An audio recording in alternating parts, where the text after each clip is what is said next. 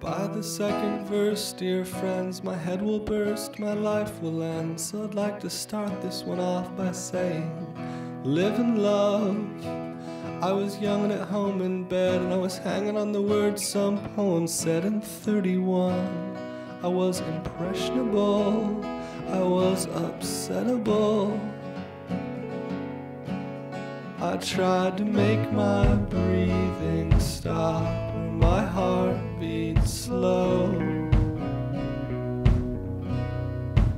So when my mom and John came in, I would be cold. From a bridge on Washington Avenue, the year of 1972, broke my bones and skull, and it was memorable. It was half a second and I was halfway down. Do you think I wanted to turn back around and teach a class where you kiss the ass that I've exposed to you?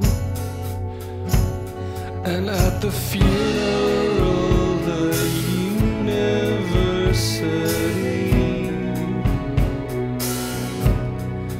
cried at 3 poems they present in place of a broken me.